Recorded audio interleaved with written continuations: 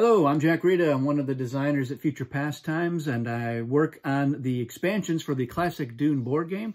In this video, I'm going to talk about the Ixian faction from the Ixian and Tleilaxu expansion that came out in 2020.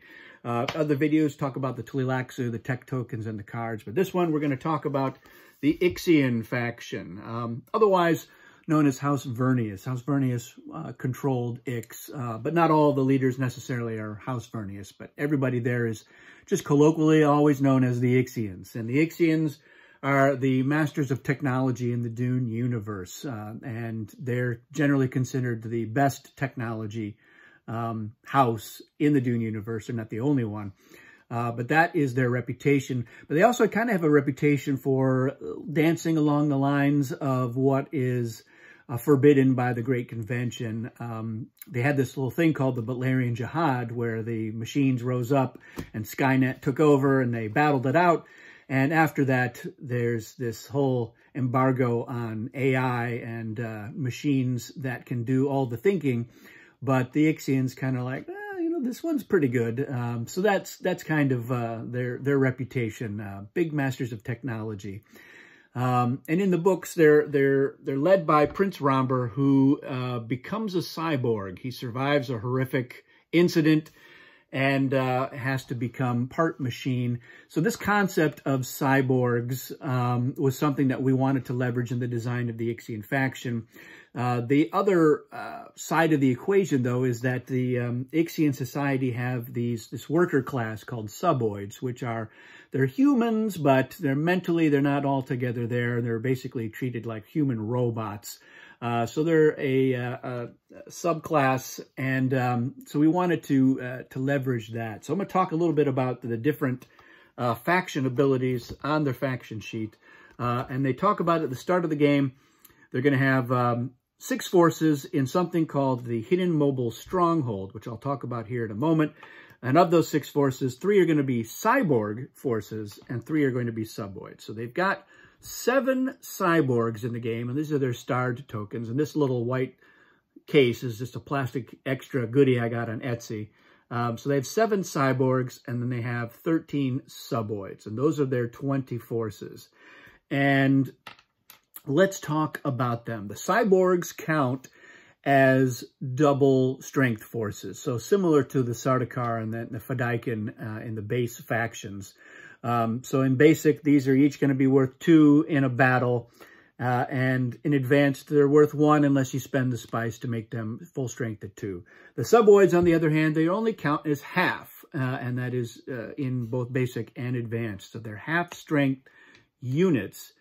And so you have to take that into account when you're dialing, and you will have to dial half a strength in there. And there's a little illustrated example on the card here about how to dial with the suboids, and that is even in basic. So the half dialing typically doesn't come into play unless you're playing advanced, but here the Ixians do require you to sometimes dial half if you're going to get into the full strength. So a little bit more about the cyborgs. The cyborgs, double strength. They also have a movement of 2 territories. So if there are any cyborgs in your stack of forces as Ix, then those forces can move 2 territories. So even if there's just 1 cyborg and you have 10 suboids, they can move 2 territories. I'm not sure what's going on there. It's like the cyborg is like, I'm picking you all up and running through the desert, whatever that case may be. But those cyborgs are in the stack. They can go 2 territories. If it's just suboids by themselves, they can only move 1 territory. Similarly, if each cyborg, if you're collecting spice in the collection phase from a territory in the desert with spice, the cyborgs, whether you have ornithopters or not, they can each collect 3, whereas the suboids collect 2 spice normally. It also costs 3 spice to revive a cyborg. So these guys you want to try to keep out of the tanks as much as you can because they cost a lot more to get out. The free revival rate for the Ixian faction is only 1 force, so either a cyborg or a suboid, and then you have to pay to get any additional. So you're going to always use that free revival to get at least 1 cyborg out. Now, you have no restrictions on how many cyborgs you can revive, which is a difference from the Fremen and the Emperor factions with their star tokens in the advanced game, they can only ever revive one per turn, but there's no limitation here.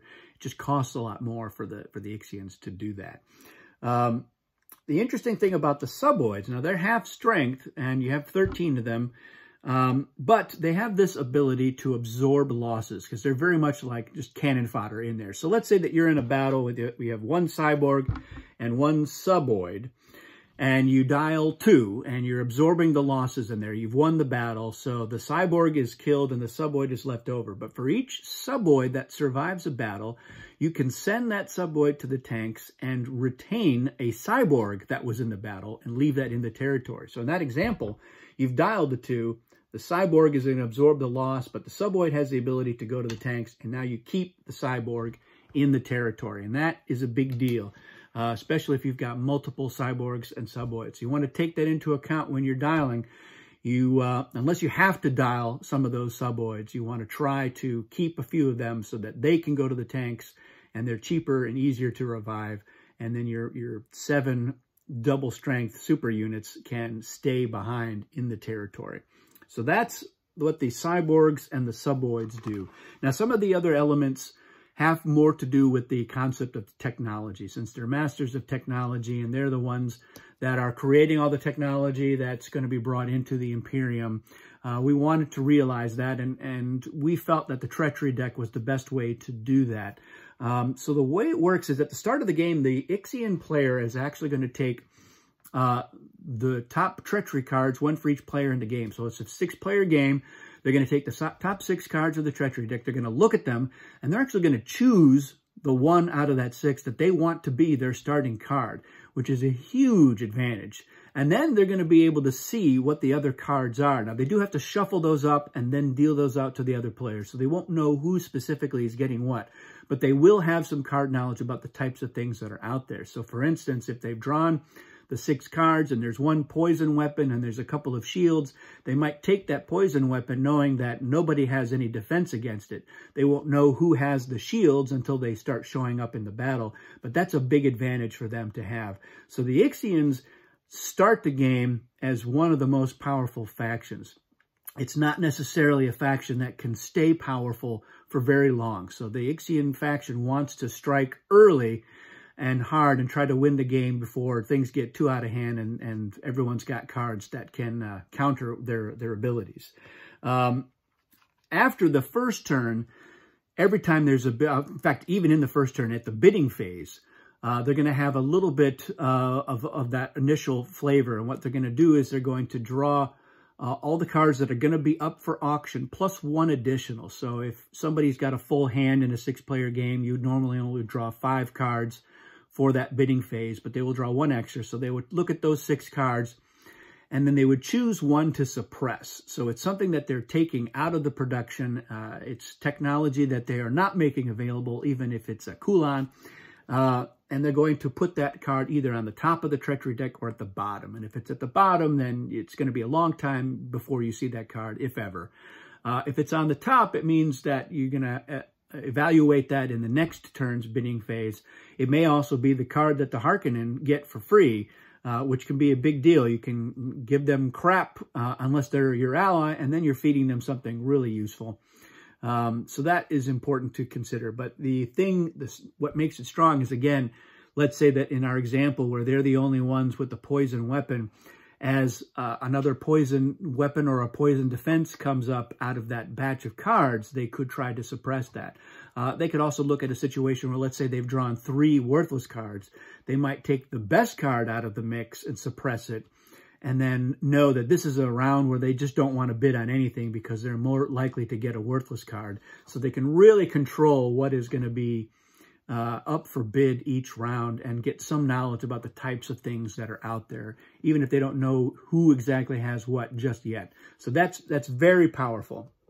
The other main part of their faction advantage has to do with the hidden mobile stronghold. So this is a stronghold that you can occupy for the win. It counts as a regular stronghold like Arakeen or Tuix. And the Ixians start the game in this, and they're gonna start with 3 cyborgs and 3 suboids in the hidden mobile stronghold. And after the first storm is dialed, they're going to decide where on the board it's going to start. And the little pointy part here is pointing to the sector and territory where this stronghold is. So they might say, yeah, we're going to start in Haga Basin. This is the sector that we're in. This is the territory that we're in. The forces go right there. And so now they know. And then what happens is on subsequent turns, before the storm is dialed or is going to move, they can move this stronghold. It is a hidden mobile stronghold. They can move it 3 territories. And when it moves into or through territories that contain spice, they can collect that spice at a rate of 2 per force they have in there. So if they have their initial 6 forces, those forces can collect 12 spice by just moving through that territory with the stronghold. So that can be a big deal, but it's a matter of where you're going to put it. Now, the hidden part of the hidden mobile stronghold, it cannot be shipped into directly by any faction other than the Ixians. So the Ixians, they know where it is. If they're doing a shipment action, they can ship straight to the stronghold. Other factions, even the guild, they would have to ship to the territory that it is in, because this counts as a territory within a territory. So if it were in Haga Basin, they would have to ship to Haga Basin, which is double the normal shipment rate into a stronghold, and then move into that stronghold. Or if they had ornithopters, they might be able to land into a different stronghold and then move into if it were close enough to get to. But there are plenty of territories around the edge of the map there that you can safely ensconce the mobile stronghold that makes it hard to get into, or at least it's costly to try to ship in force down to that stronghold. So it's a relatively safe, comparatively stronghold for the Ixians to be in control of. And that's another reason why they are strong at the beginning of the game. They're starting with 1. They could do, ship into Carthag, move to Arakeen on turn 1 to try to go for the win with their best card out of the initial cards. So the Ixians are a force to be reckoned with. And as far as their advanced advantages, they have 2 advanced advantages. One of them is something called technology. And the way that works is once during the bidding phase, before anyone bids on the card, even before the Atreides can look at the card, they can take that card and exchange it for one from their hand, which will then be the card that is put up for auction. So even if the Ixian faction does buy a card that they don't want, or a lousy card or whatever, they can unload that card and put it up for bid in that auction, or in the next auction if they want. So that's a powerful way for them to optimize their Hand of Treachery cards. And then the other advantage is that their suboid forces always count half strength. They don't need spice to count as half. They won't count as 1/4 if you're not spending the spice. They're always half, and you don't have to spend any more to make them half the strength. So that is the Ixian faction. They're a very strong faction. They're fun to play. Moving that stronghold around is a lot of fun. And it's not a giant Roomba that's, hoovering up spice. It's more like a mash unit. That's how I see the hidden mobile stronghold. It's just, it's mobile. They're able to take it apart, move it, put it back together somewhere else. And along the way, they're like, oh, look at all this spice here. Let's grab that along the way. So that's kind of how it works. It's not flying around. It's not on a giant wheels moving. Unless that's how you want to look at it, then fine, you do you. But yeah, the stronghold is fun, and having those cyborgs can be a lot of fun. The leader strength, they're very comparable to House Atreides. So you've got Kamar Pilru here, he's a 1. You got Kaylia Vernius is a 2. She's your Duncan, Idaho. Dominic Vernius is a strength 4. And then you have 2 5s, Sater Pilru and Tessia Vernius from House Vernius. So those are your leaders. So they're pretty decent overall. The cyborgs give them a nice advantage because you've got the 7 of them, that's 14 strength, plus 13 suboids. So you've got a little bit more, just a tiny bit more strength overall than the other factions if you are able to calculate it correctly. And then, yes, their treachery card advantage makes them a strong contender. How do you fight against the Ixians? You got to go after their stronghold. You got to get in there, fight them out, make them pay. They're going to be tough to get out there because, again, they can dial high with those cyborgs and leave a couple of suboids left over in order to replace them. So you do have to worry about that. They're always going to have a slight edge in the treachery card department. So that's a concern too. They do make a pretty good ally. Their ally advantage is after an ally purchases a treachery card, they may immediately discard it and draw the top card of the deck. And so you may notice that feeds right into the starting bidding advantage where they can put a really good card right there on the top of the deck for their ally. And they can say, look, buy whatever. And if you get a card and it's not something that you want, you can discard it and get that card that we already talked about. So the Ixians, they're a strong faction. They're good. They're fun to play. They're tough to beat. You just got to stop them. Try to do some stronghold blocking on turn one. Keep them from getting in to 3 or more strongholds right off of the get-go. And then, yeah, just wait them out. That's the key to beating the Ixians. So let me know what you think of the Ixian faction and this expansion overall. And what else you want to see videos on in the Dune universe in terms of games that we've worked on and any of our other games. So thanks for watching, and we'll see you soon.